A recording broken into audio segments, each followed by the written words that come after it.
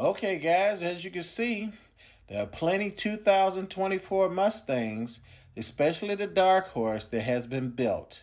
Except all of the Dark Horses are sitting on lots, and people can't get their Mustangs as they thought they could on the dates within the June month. Well, there's a big reason for that. Here's one of them. Ford is not going to let this car out of their grasp due to what?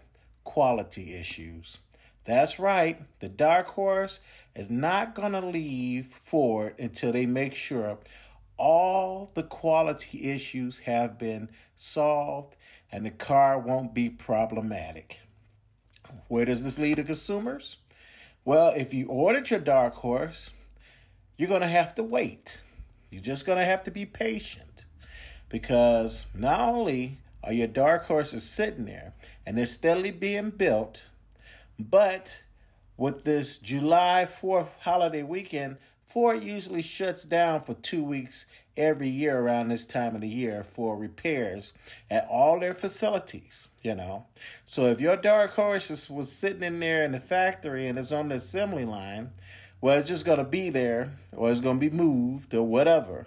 Maybe they made so many cars and then they stopped and yours was next in line to be built when they start back up.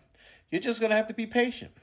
As you can see, all of these that were built are sitting in the lots. And as I said before, Ford is not going to let these cars go. Now, after the shutdown, Ford is going to be pumping out some Dark Horses because they know they got consumers that have spent their money and they waiting on their Dark Horses. Well, start looking for those cars to arrive this year from any time from after the 4th of July holiday, somewhere late in July, going into August and September. Then you would definitely have your Dark Horses. But that's the main problem right there. Ford doesn't want any recalls on these Dark Horses. Now, the GTs that have been built, now they're out. People have been getting their GTs as they will get more GTs. But it's just the Dark Horse because it's a brand new variant. It's a big money maker. They done spent a lot of money building this car. So they don't want the headaches of recalls on this car. I mean, it's only natural. This is going to be another one of your biggest hits like the Boss or the Mach 1, And you bring in this variant in and you just don't want it going kaput and being a dud, And Ford can't afford it with all the problems they having right now, with EVs, the Ford Lightning, and different other things. They don't need the Dark Horse to flop. People that are the competitors were already giving them grief about how the part of the car looked like a Camaro, but it's still a Mustang. Camaros and Mustangs from the early years had always had some similar looks here and there. But, you're getting kind of the same thing now. But most importantly is that dual air intake and how it affects the engine and how the engine runs and how the transmission goes with the engine to make that car send down the track or wherever they drive it. It's got to have control. It's got to have a good ride, all the components are supposed to come with it. It's all the bells and whistles, basically, folks. And the suspension, you're getting that performance suspension and all the bells and whistles. Ford just can't afford to let the Dark Horse just get out on the street, Not right now. And here's another thought about these Dark Horses.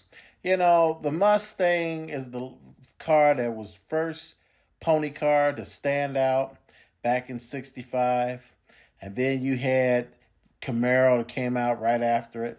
Then everybody named Mama came out with pony cars to compete, And now most of those cars are gone. I mean, look, let's talk about Dodge real quick. The Hellcats are gone, man. The red-eyed Hellcat is gone. Any variant close to the Dodge Demon like the 170, that's a one-time shot. Yes, those Hellcat motors are big and bad, but those things are gone and they highly stolen. All right. Now, a lot of these Dodge people are turning their attention to the Ford Mustangs because Ford already said it. They're going to keep pumping out these internal combustion engines, So the ICE, ICE, baby, ICE. So the thing is, you're going to have a lot more people that's going to turn their attention to the dark horse. Now, not only the Ford fans, but also the Chevy fans. Camaro's dead, and the Hellcat. So both of those big bad giants have fallen, but the Mustang is still around. That's another reason to look at this, why Ford is so big on the quality issues. If there's anything, and they're going through this car with a fine-tooth comb back and forth, back and forth, back and forth, because they want it to be right, because they know they're the last champ standing. And everybody know these Mustangs, man, once you get them up in the higher speeds, they go like rockets, man. They are flying out there.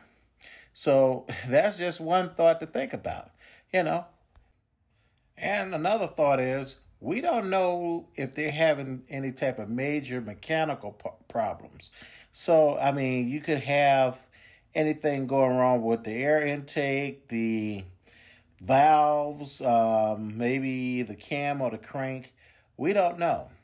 Ford hasn't said anything. It's best that they keep their mouths shut so they can keep the idea of the Ford Dark Horse being a superior car for the 2024 up until whenever car model, So even with fitment, we don't know, if they have a problem with doors lining up, hoods coming down right, if the tires are on the car the right way.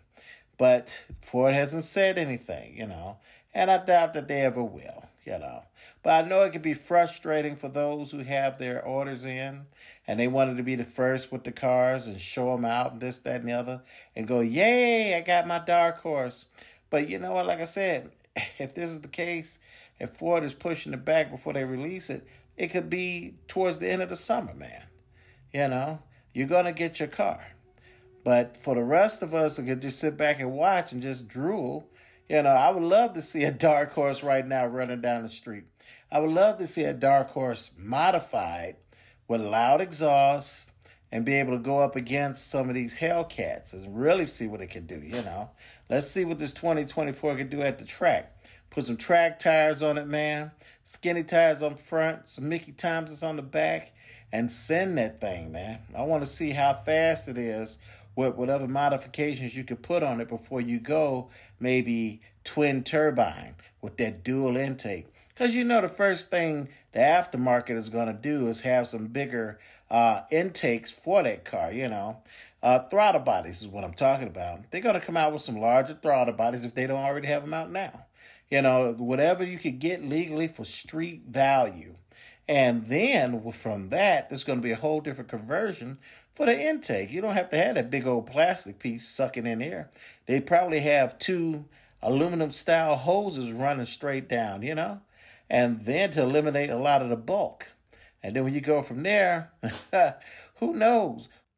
Okay, guys, that's all I got. So I'll see you next time now. Later.